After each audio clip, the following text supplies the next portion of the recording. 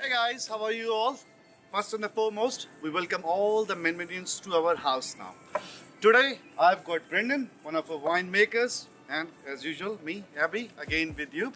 So today we will talk about some new white releases.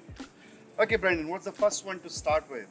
Okay, first up we have the 2020 vintage Tahbilk Sauvignon Blanc.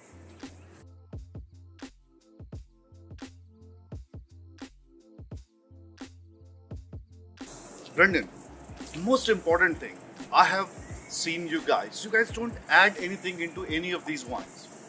But I can see the melon, the citrus, the guava.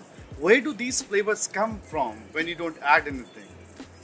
Okay, well all we're really adding is yeast to get the fermentation started, and the rest is in the grape juice. So if we look at, for example, a capsicum aroma that you might see in some herbaceous white wines, or maybe even in Cabernet Sauvignon you might see capsicum and chili like aromas.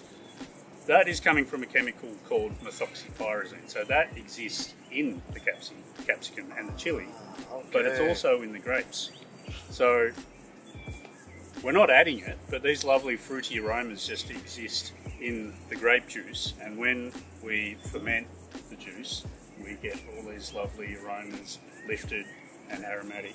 So with Sauvignon Blanc, or the Tahbilk Sauvignon Blanc for example, classic characters that we're going to see are tropical notes, like you said, guava, lychee, passion fruit, but also lovely citrus notes like lemon and lime.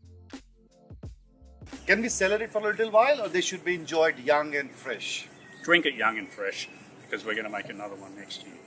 Oh, there you go.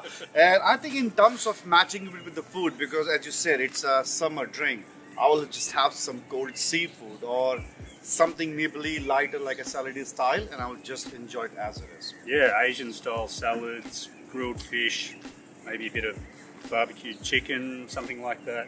But or even, in all seriousness, just sit in the backyard with a friend and enjoy a nice cool glass of It has to white be wine. nice friend or just any friend?